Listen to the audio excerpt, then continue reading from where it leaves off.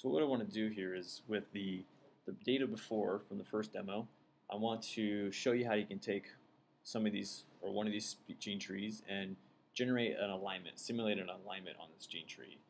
And what we have to do first is enter into Mesquite a model for how to generate these this alignment. So what we do is you go to characters and we make a new character model.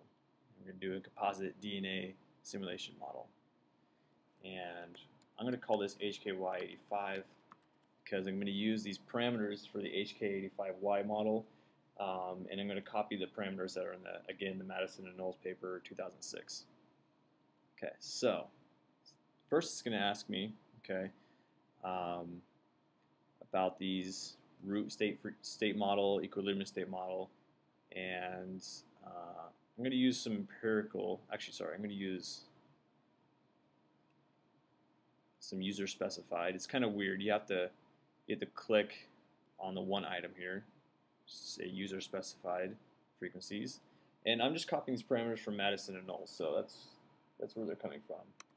So 0.3, 0.2, 0.2, 0.3. They sum up to 1. Notice that.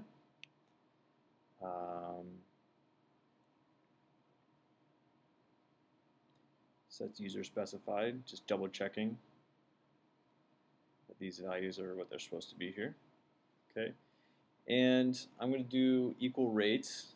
Actually, here I'm going to do gamma rates and use gamma rate model and use a shape parameter of 0.8 and leave this as 4 discrete categories.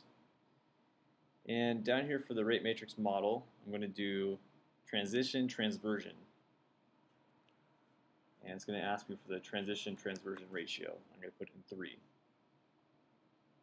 Okay, and then down here, this is really important. This is a scaling factor because the gene trees are stored as their depth is the number of generations, and this is a far too large number to place as a branch length on these trees because we want these branch lengths to be a much smaller number.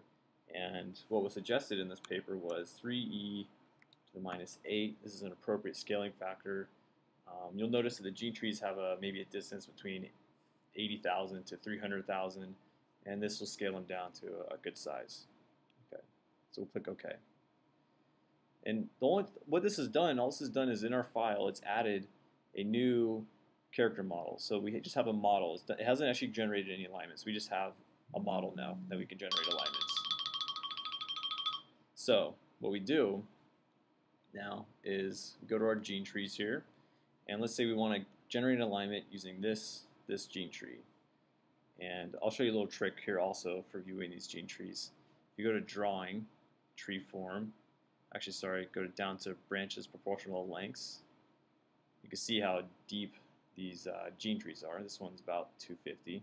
Anyways, so let's generate an alignment off of this. So what we're going to do is go to characters and make a new matrix from, and we're going to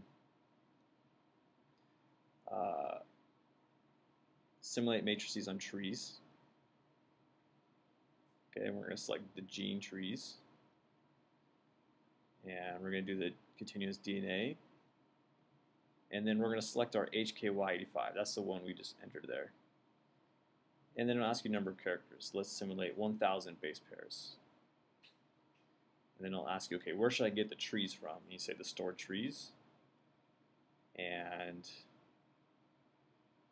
we have options here to generate a matrix for which we have 100 genes, and this is we could potentially do any of the 100 gene trees. So let's just make an alignment from the first matrix here, from the first tree, and give it some name. And here you go. There's an alignment. And you notice the number of differences are pretty sparse.